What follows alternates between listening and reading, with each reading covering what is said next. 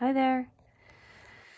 I've been feeling really good and trying to get my yoga practice back, but somehow whatever happens when I do specific yoga stretches, and I'm talking about not very long, like really just a short time, my back body, just to like do a little tiny twist, like with all the way supported on blankets and bolsters, it lands me back in bed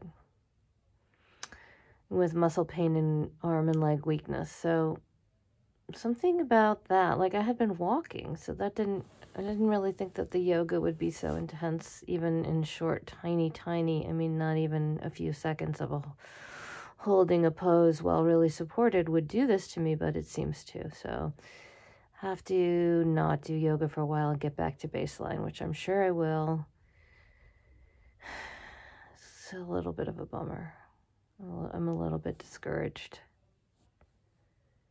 Like, always feels like it's gone away, and then it can come back so easily, these COVID symptoms. Yoga also makes me cough. Anyway, just the ups and downs.